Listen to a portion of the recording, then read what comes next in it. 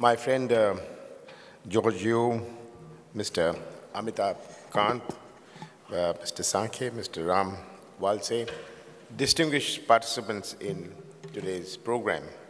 I'm delighted to be here in Singapore and coming to this vibrant city which demonstrates the synergies between our two countries and reflects the entrepreneurial and professional ability of the people of Singapore. Singapore is undoubtedly the right city to be hosting the World Cities Summit. Singapore is a city-state, which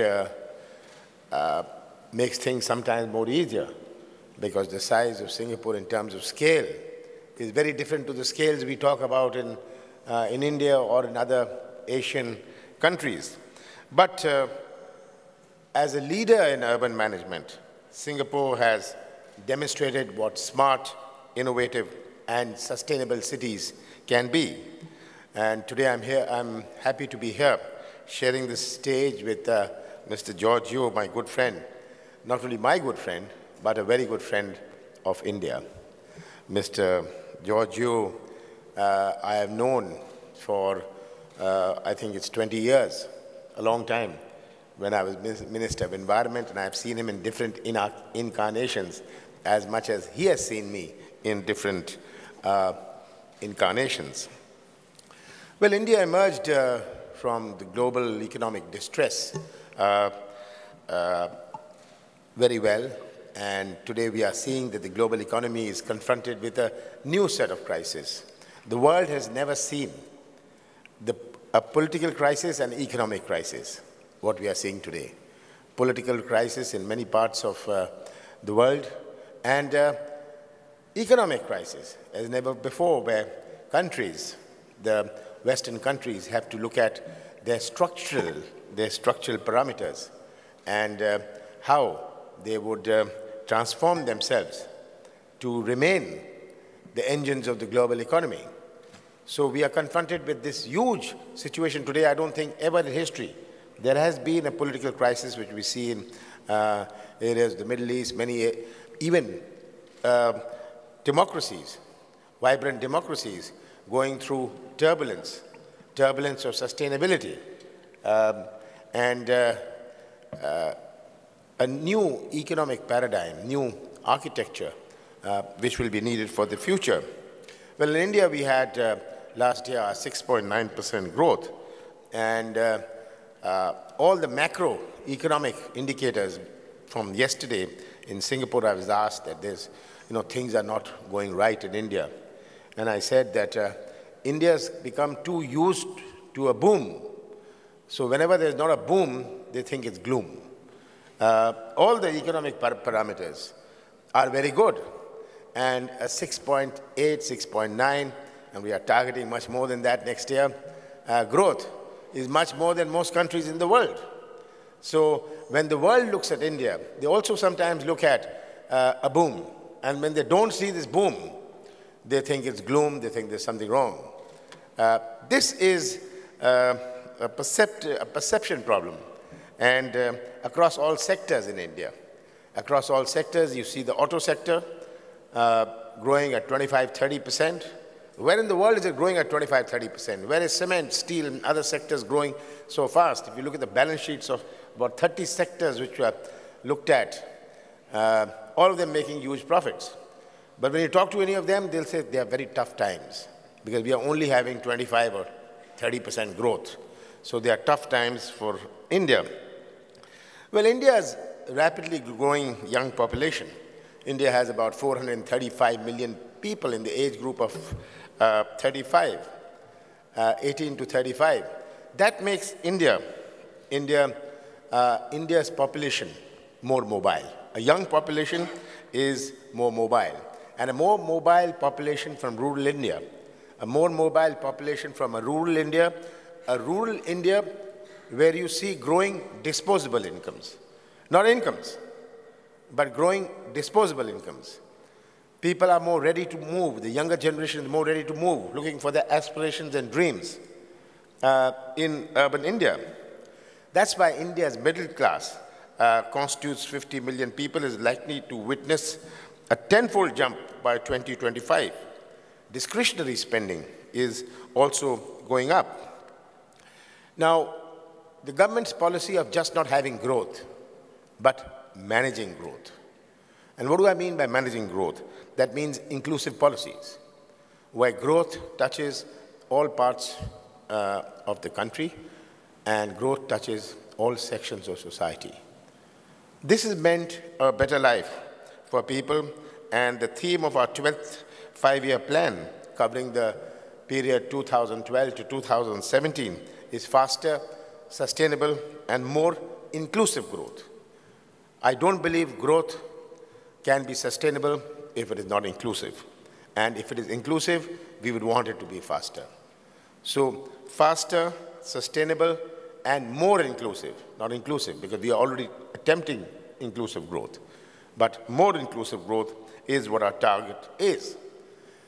And the interplay of demographics, reform, and globalization has played a crucial role in India's growth story.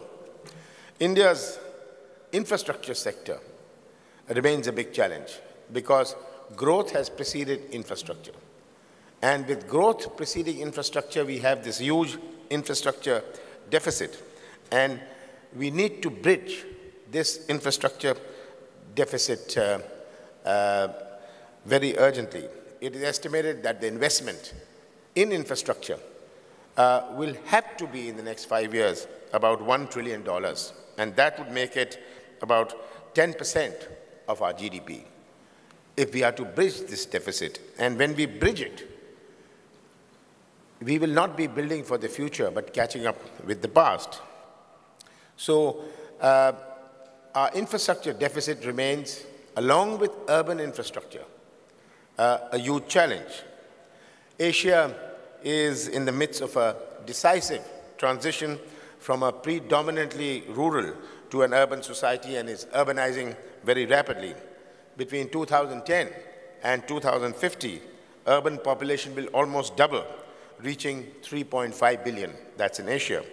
And during this period, these last 4 decades, more people have been added to urban areas than in all of history. In the 1,000 years, we've not seen such numbers as we've seen in the last 40 years. Where India is concerned, the urban population has increased from 285 million in 2001 to 400 million in 2011. And in the next decade and a half, or maybe even in a decade, is likely to go up to 600 million.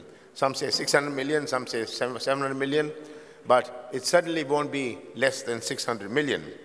And the number of our towns has increased. Our towns have increased from 5,161 in 2001 to close to 8,000 in 2011. This is bigger than Europe. India has about 55 cities with a population of more than 1 million. And this is likely to be close to 70 cities, again, in the next decade or decade and a half. It has, today we have 13 cities with a population of more than 4 million. And this, again, is likely to go up. This is besides our 6 megacities, which are more than 10 million and above. Again, this is bigger than the whole of Europe. Our vision is to facilitate creation of economically vibrant, inclusive, efficient, and sustainable urban habitats. It's been estimated that just in urban infrastructure, we will require $1.2 trillion in the next 20 years. And about 60% of this will be in urban transport. We have launched, we had our urban renewal mission, and we are looking at launching our second urban renewal mission in the next few months.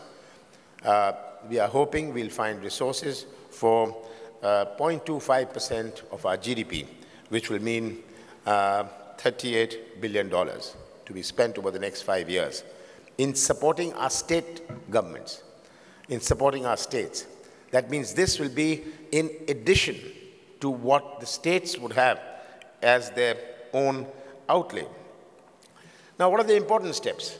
I want to briefly dwell on the important steps which we need to do in this. What is the interventions by government and what is the role the private sector can play? PPP has been a success in India in some sectors, but it is very nascent in urban infrastructure. We've had successes in PPP in the roads and highways sector, in the port sector, but in urban infrastructure, PPP is still very, very young. And we are building on various PPP models. We want to prepare a basket of PPP models because there's no one-size-fits-all. It's a mistaken notion that there's one-size-fits-all PPP model. We've got to look at several PPP models, a basket of PPP models in water supply, solid waste management, and whether it's even urban transportation, bus service, and even in upscaling and mainstreaming initiatives. In fact, we hope to take on the challenge under the 4P framework. Now, what is this 4P framework? People, private, public, and partnership. The world experience has shown that in urban renewal and management, the role of the people in design of projects and partnerships is crucial, because nothing touches the people on a daily and an hourly basis as urban infrastructure. Roads and highways only when you traverse it. But where urban infrastructure is concerned, it touches your life on a daily and almost hourly basis. We've got to look at strengthening of urban governance. India is a large democracy. We have democracy going down to our village levels, to our municipal levels. How do we synthesize and how do we harmonize the role of politically appointed representatives with the managing of our municipalities? How do we make local self-government work together with experts, with the bureaucracy, and with officials in this? This is, again, a very big challenge and needs to be addressed. But I think the most important area where in India urban infrastructure is concerned, urban challenges are concerned, is in capacity building. The lack of capacity in this, the lack of capacity in formulating projects, in strategic planning, in delivery, just is not there. And with the number of towns and municipalities we have, small municipalities, medium-sized municipalities, large municipalities known as municipal corporations, the capacity is not there. The soft infrastructure is not there. We cannot have the hard infrastructure without the soft infrastructure. Hard infrastructure cannot precede soft infrastructure. And I think this is going to be one of our biggest problems, because if we want to shift the focus of infrastructure projects from asset creation to service delivery, then without a soft infrastructure, without capacity building, it's not going to happen. The government of India has adopted service-level benchmarks for the urban water and sanitation sector. The support which the central government will give to the state government is going to be based on certain reforms, is going to be based on service-level benchmarks. And it is these service-level benchmarks which will entitle the states to avail of assistance from the center. This is to catalyze the process of this transformation. Another very important aspect, which is covered as one in our 12th five-year plan document, is the efficient use of land resources and land monetization. India uses urban land very inefficiently because it does not permit sufficient substitution of capital for land in line with international practices. This is because of the very low FAR and FSI which is permitted. So how do we have strategic management of land assets? This is very important because by strategic management of land assets and by monetization of land, we can look at suburbanization. We can look at twin cities. In India, suburbanization is sometimes taking place by default, not by design. We have to make sure that suburbanization is by design and not by default. This is very important because how do we have dispersal?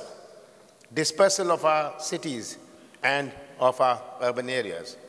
As much as we got to look at dispersal of economic activity. Economic activity is the magnet which attracts people to urban areas.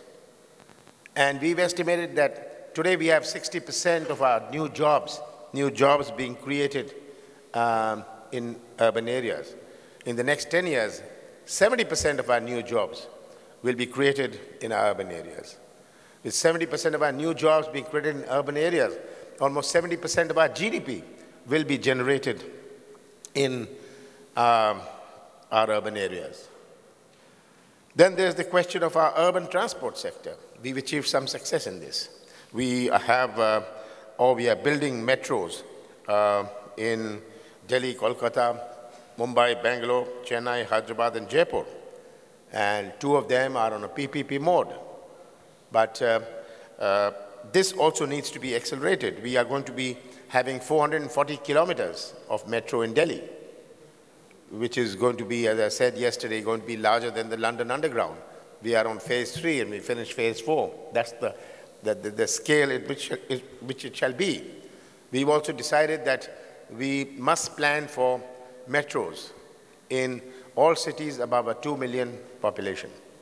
A 2 million population we are starting, which the government of India will support, starting preparations of DPR.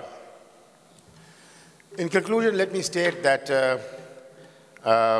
urbanization is the next new opportunity and open up a whole new horizon for overseas players in the urban development space.